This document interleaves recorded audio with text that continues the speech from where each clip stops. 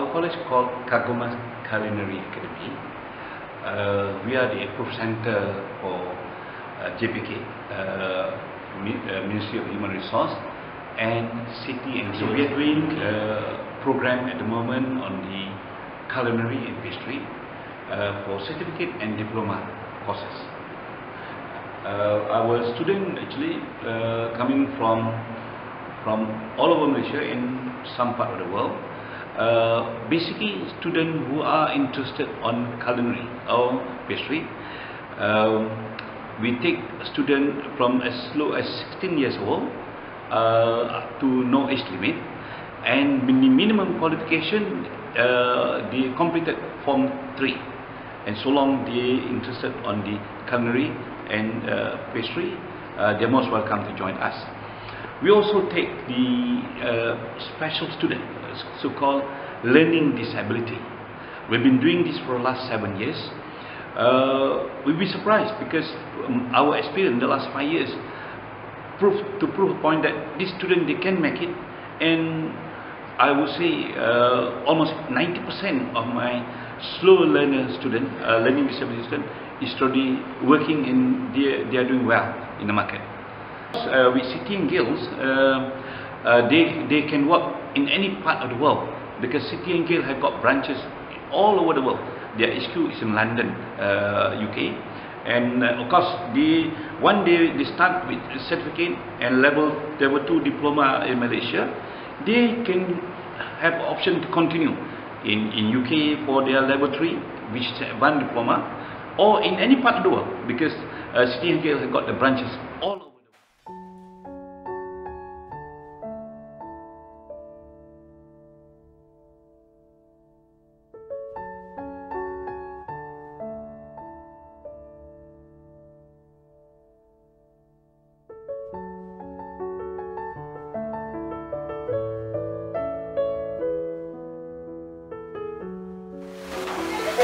Berapa lama belajar benda ni?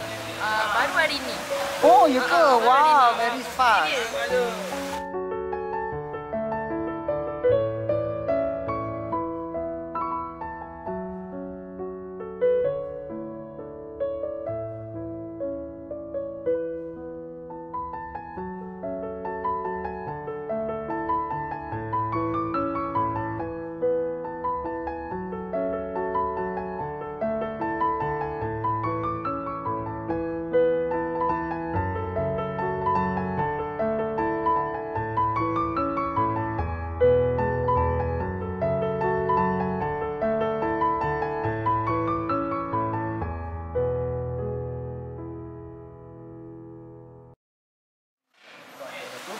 Okey, sekarang tadi saya telah mengajar cara-cara membuat roti kuri, dan sebenarnya pelajar ini adalah daripada pelajar-pelajar yang kurang berupaya lah, yang panggil OKU. Okey, orang belajar skill dan juga cara membuat roti kuri. Saya belajar, dan selepas ni kita akan mengajar dia cara-cara untuk membuat dia kena sabar dengan anak budak ni kan, supaya budak ni akan lebih maju ke depan, dan kita perlu membimbing mereka supaya menjadi orang yang lebih berguna di masa akan datang. Kita buat macam mana dan juga cara menebar macam mana. InsyaAllah. Okey, hari ni kita belajar cara membuat rencangan ya.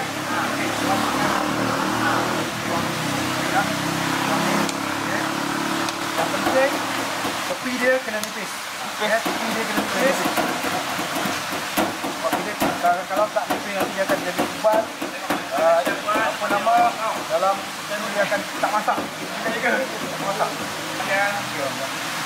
Jangan melebar dia, tangan kiri ambil. Pusing. Okey? So, pastikan bagian luar. Tengok bawah dia yang kering, yang dia dah nampak kering bawah kita balik ke air. Agak sini api. Tengok.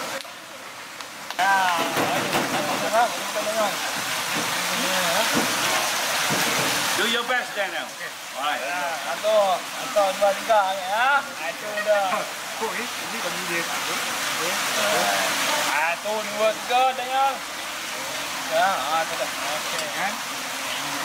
Depan dia. Depan. Aku. Ya.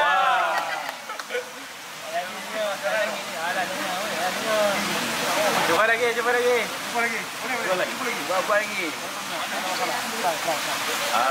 That's it.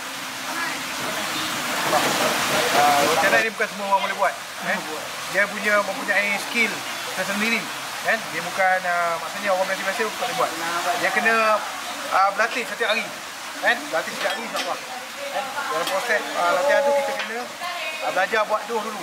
Tepung cara itu macam mana. Kan? Daripada proses tu kita boleh belajar menembak. Kan?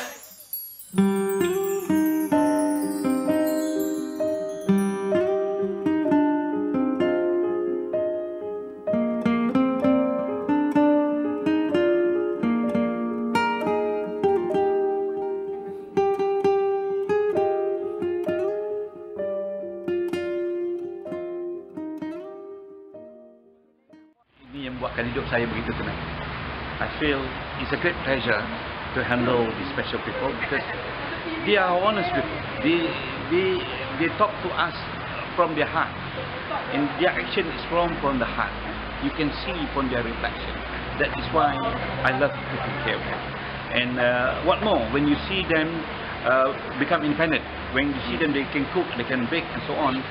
That is the greatest achievement. That makes my life so beautiful. I find it life is so enjoyment and the fullest satisfaction that I got by taking care of them. And I hope I can do as much as I can while I'm still alive. Well, the key word empower. Give them the opportunity. Bagikan dia peluang dan ruang. Ya sebenarnya anak-anak ni dilahirkan di dunia ni, Allah dah janjikan ada keistimewaannya.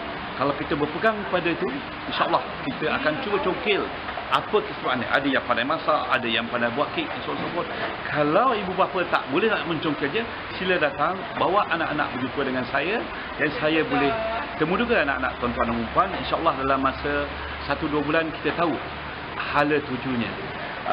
Dah 7 tahun saya buat perkara ni. Ya sebenarnya the last exam student istimewa ni buat kek lagi cantik daripada student biasa.